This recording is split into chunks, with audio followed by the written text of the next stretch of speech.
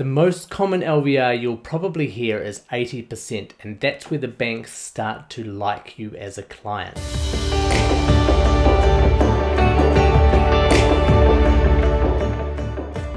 Hi, thanks for watching. Today we're going to be talking about LVRs.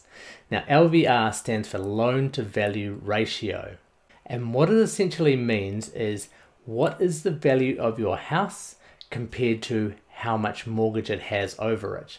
The most common LVR you'll probably hear is 80%, and that's where the banks start to like you as a client. So if your house is worth $500,000 and your mortgage is $400,000, 80% of the value of your house has a mortgage over it. That gives the bank enough comfort that if the value of your house drops, they will still be able to recover what they have lent you. You'll often hear the term high LVR or low deposit borrower. That tends to refer to anyone who is borrowing over 80%, so they will have put down less than 20% deposit. Typically, the most a bank will lend to is 90%, but we have seen 95% come up occasionally.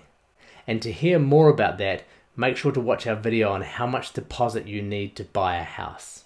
Now, one of the things that is most confusing is that the LVR constantly changes. Your house doesn't stay valued at $500,000 forever. One month it might be worth $510,000, the next month it might be worth $490,000, and so that LVR typically changes. The banks don't reassess the LVR until you have asked for more money. So if you get a mortgage at 80%, let's say you buy a house for $500,000 and borrow $400,000, the next month it drops to $490,000, the bank isn't necessarily going to be concerned about that. So don't think too much about it. The LVR matters most when you buy a house and when you ask for more money or are looking to buy a second house. Alright, I hope that explains LVRs. Next time someone talks about an 80% LVR, you'll know that they have mortgaged 80% of the value of their home, and you'll be able to chat about that. Thanks for watching.